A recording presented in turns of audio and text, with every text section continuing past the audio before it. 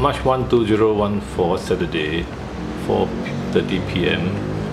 This cat was given a sedation to clean her backside.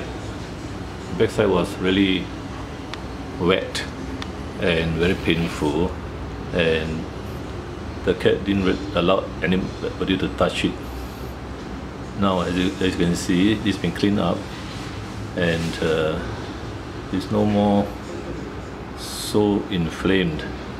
Now, what happened was the inner sac oil had dribbled downwards towards the vulva area, causing intense irritation and itchiness, such that the cat was unable to groom this area.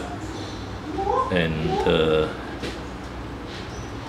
you can see even the vulva area, which is here, is also inflamed and swollen, such that you can't recognize the vulva lips, which is actually below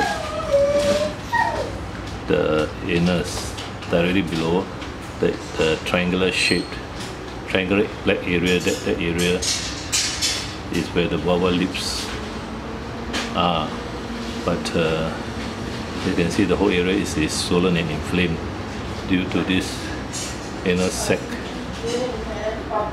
inflammation and infection.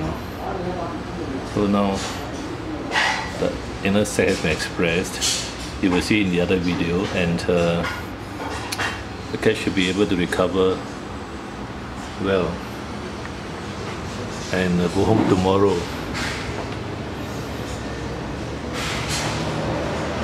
March 1, 2014, Papaya Vets, Singapore. Anal sacculitis cat.